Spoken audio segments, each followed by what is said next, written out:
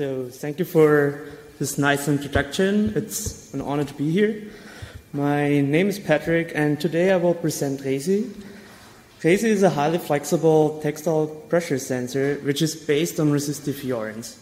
This is a joint work between the Media Interaction Lab and the Soft Matter Physics Department of the Johannes Kepler University. Before I dive deeper, let's start with a live demo.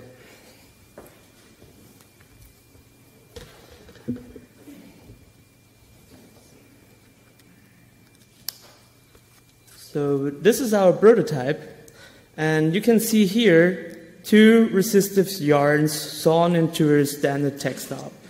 And by applying pressure onto this intersection, we can already detect pressure with just two single yarns. Okay, that's it. So why augmenting textiles?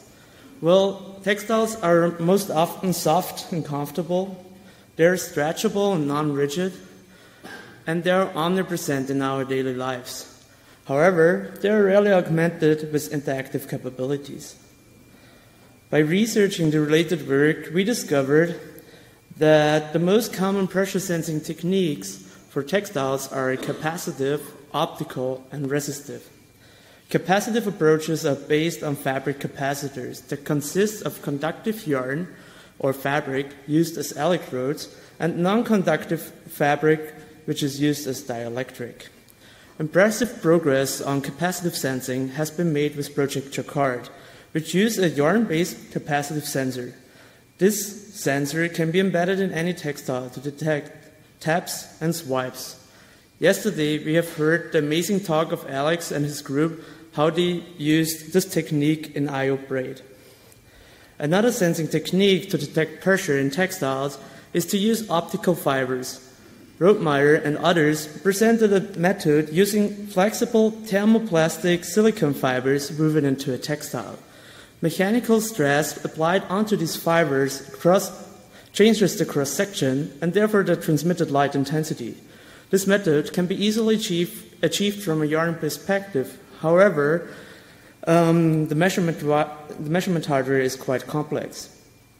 Resistive sensing approaches are based on fabric resistors that consist of conductive yarns and fabrics acting as electrodes and separated by a semiconductive material. Sundholm and others presented an approach consisting of two conductive layers placed perpendicular over each other, forming a grid, and a semiconductive layer in between. Apply pressure onto this layer stack, squeeze the layers together, and changes the overall resistance. We presented a similar but stretchable approach in 2016.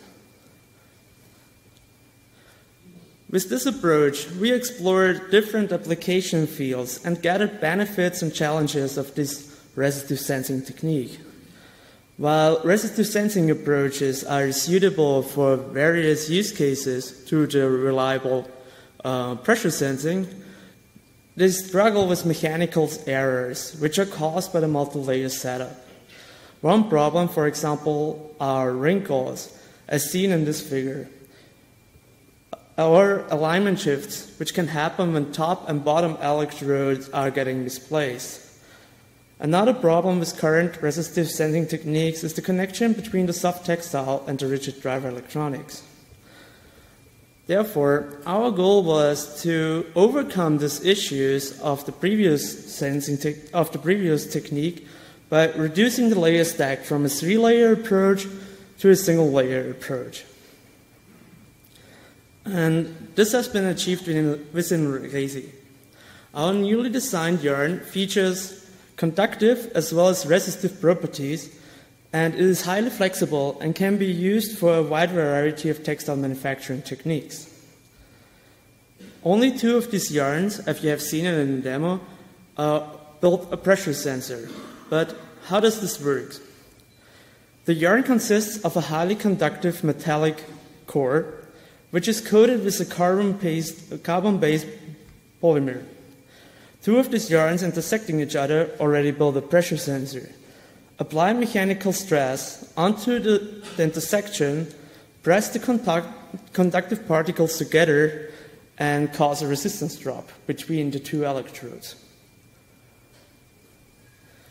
The yarns have been developed with different thicknesses to investigate which performs best for which manufacturing technique. To evaluate the characteristics of the yarn, we run 3 technical evaluations. First of all, we have been interested in the pressure sensing behavior. Therefore, we built an apparatus which allowed us to press 2 yarns against each other. The applied force and resistance have been measured during this procedure. As you can see here in this graph, all yarns have shown a pressure-sensitive behavior. The best force to resistance ratio have been achieved with the twisted yarn, here displayed in purple. This technical evaluation has shown that all yarns are highly sensitive, between 0 and 0.6 Newton. However, you have to keep in mind that this sensor is relatively small in comparison to the actuating object, such as a finger. Therefore, only a fraction of the applied force affects the sensor. Moreover, we have been interested in the tensile behavior of the yarn. We built an apparatus to run an ultimate tensile strength test. Here, the yarn gets soldered onto 2 pickup holders, and the linear slide pulls apart the yarn.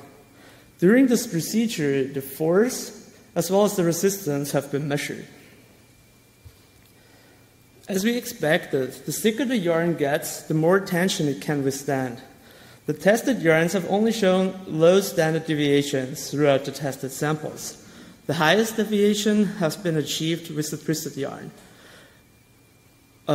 Because single yarns of the whole strand tears individually till the whole strand collapses. Furthermore, this test has shown that the soldering connection is a robust way to connect the textile with the measurement electronic. We also have been interested in the conductive behavior of the yarn. The thicker the yarn gets, the more conductive it becomes. Even the thinnest yarn of only 80 micrometer thickness has a resistance of 9 ohm per meter. And this is comparatively low compared to off-the-shelf yarns such as distributed by Schieldecks. Given the high conductance, the yarns are suitable for creating interactive textiles at a large scale and enables flexible placement of the driver electronic, as it is not required to place them next to the sensor. To investigate the suitability of these yarns regarding textile manufacturing processes, we ran 3 initial tests. All of the yarns have shown a pressure-sensitive behavior. However, not every yarn was suitable for every textile manufacturing technique. While every yarn can be hands-on, not every yarn can be used for machine sawing or weaving. Our initial tests have shown that the thinnest yarn does not withstand the tensions of a sawing machine, while the thickest yarn were too stiff to be sawn. For weaving, only the thicker single yarns did not work due to their stiffness. However, the suitability is strongly dependent on the manufacturing machine. As we see RESi as an enabling technology, we developed a prototyping pipeline which makes it possible to quickly and easily prototype interactive textiles. Therefore, 3 major steps are required.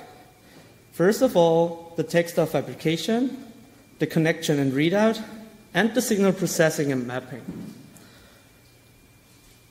Let's start with the textile fabrication. We divided the textile manufacturing techniques into additive and constructive methods. Additive methods such as sawing, machine sawing, or embroidery can be used to enhance existing textile with interactive capabilities. Constructive methods use the resistive yarns already during the creation process. Constructive methods are, for example, weaving or knitting. Then the connection and the readout electronics. One major benefit of these yarns is that it solves the problematic of previous techniques to connect the textile with the driver electronics. Current methods use snap buttons, stitches, crimps, and glue to connect driver electronic with the hardware. However, all of these connections struggle with a high amount of sensors at a fine pitch. As mentioned before, our yarns have a metallic core and a resistive coating, and you can easily remove the coating with a soldering iron at the temperature of 350 degrees. The electronic circuits which are needed for this sensing technique range from a simple voltage divider to more complex circuits that enables the measurement of a sensor matrix. To measure a sensor matrix, we developed a flexible PCB to reduce the transition between the soft textile and the rigid driver electronics. The third step of the pipeline is the signal processing and mapping.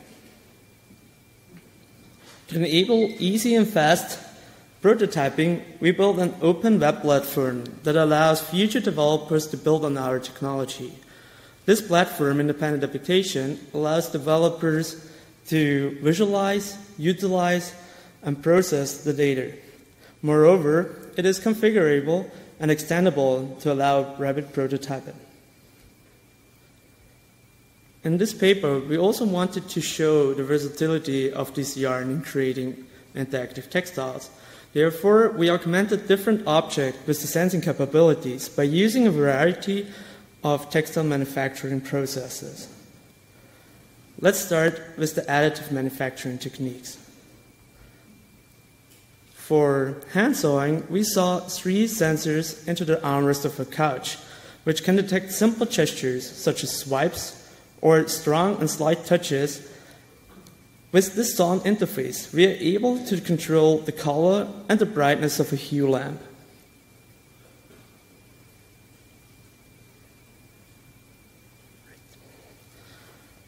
For larger sensor patches, hand sewing can be impractical. Therefore, we tested the machine sewing approach where we use an off-the-shelf sewing machine. We created a 6x6 sensor patch on a pair of pants, which enables simple slide gestures in all 4 directions, as well as tap gestures and double tap gestures. With this gesture, we control the Spotify music player on a smartphone.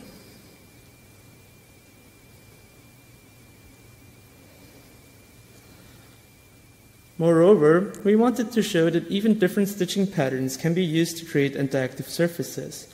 Embroidery is used for embellishment of fabrics. Similar to other techniques is to create intersection between 2 resistive yarns.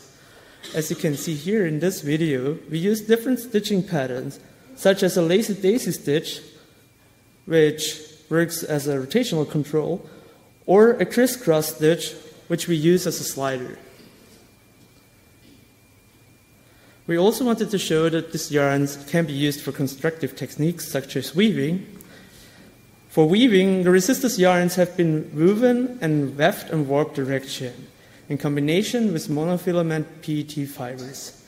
As visible in this picture, you can see the resistive yarns in black and grayish color and the PET fibers in white.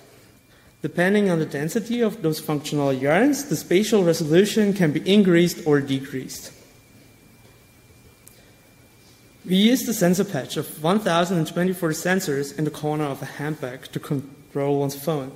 A corner band gesture can be used to send a text.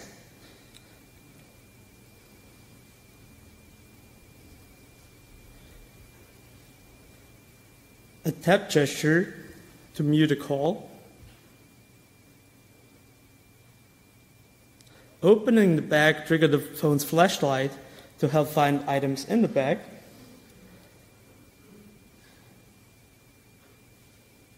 And the side grip gesture triggers the navigation app. With this prototype, we wanted to show that even more complex gestures, such as deformation gestures, can be detected. Summarizing, we have shown a novel yarn-based pressure sensing, the design and implementation of a sensing platform, and its versatility of use. Unfortunately, so far it is not stretchable and it cannot be dyed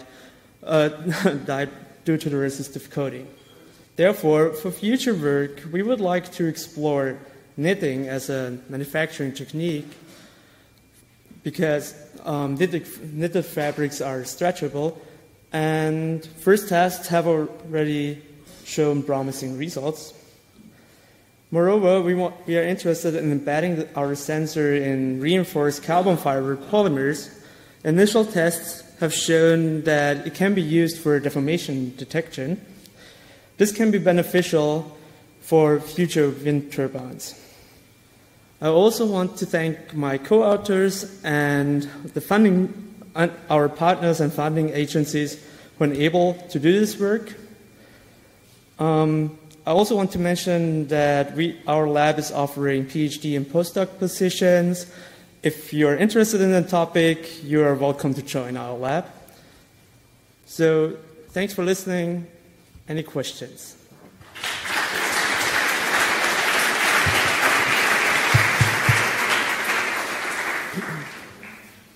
Hi.